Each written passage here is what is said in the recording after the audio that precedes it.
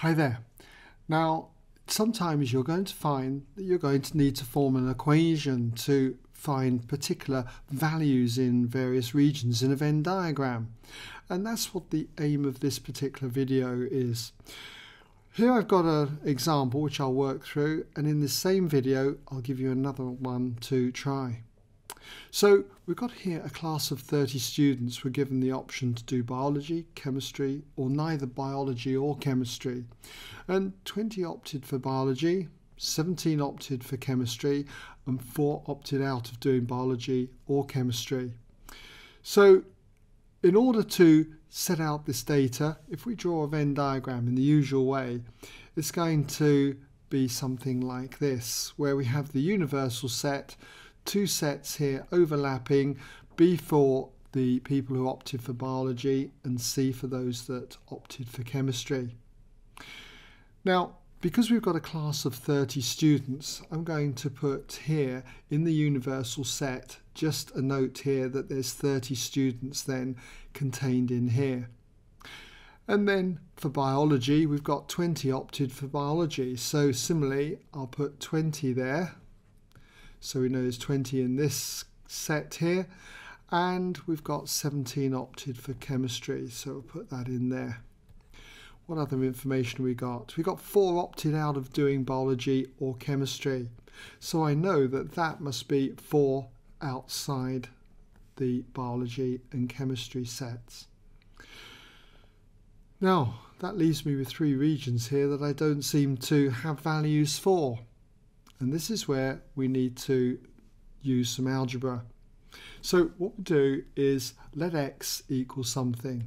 In this case, I'm going to say let x be the number of students opting for biology and chemistry. So I'll just label that with x. So those that just do biology only must be 20 minus x. And those that do chemistry only must be 17 minus x. And now I can form an equation. I know that the total of these 4 regions should come to 30. In other words, 20 minus x plus 17 minus x plus 4 equals 30. So I can form this equation. And then simplifying this, we end up with 41 minus x equals 30. And this reduces to x equaling 11. And now we can fill our values in. For x here, we've got 11. For this region, 20 take away 11 gives us 9. 17 minus 11 here gives us 6. So we've got the values of the 4 regions. And now we're in a position to answer these questions. So just put up here answers. And for the first question, we've got how many opted to do biology and chemistry. Well, that's going to be this section here, and that's going to be x, which is 11. And for number 2, how many opted to do just one of these subjects? Well, it would be 9 that did biology only and 6 that did chemistry only. So 9 plus 6 gives us a total of 15. Now I've got another question that I would encourage you to have a go at, and here it is. In a survey of the types of books read by 45 students, 12 read both crime and horror, 9 read neither crime or horror, and twice as many read crime as horror. So do have a go at this, pause the video, and when you come back I'll take you slowly through the solution.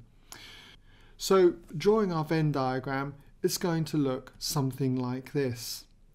We've got the universal set, the 2 sets, C for crime and H for horror. And when we come to fill this in, we've got 12 read both crime and horror. So I can put the 12 immediately in the middle here. And then we've got 9 read neither crime or horror. So that clearly goes on the outside here. And then we've got twice as many read crime as horror. And that doesn't allow me really to fill in this region or this region. So what I need to do is introduce x into this. And I'm going to define x as being, let x be the number of students that read horror. So I can say then that the number of students in this set, H, is X. So that means the number in the set for crime must be twice as much. So we'll call that then 2x. So I can write each of these two regions in terms of x.